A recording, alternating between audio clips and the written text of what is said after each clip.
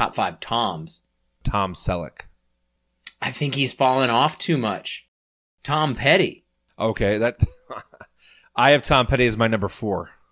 My number 4 is Tom Hardy. I don't think Tom Hardy has enough years yet to be considered one of the greatest Toms of all time. I think Tom Hiddleston and Tom Holland are both behind him.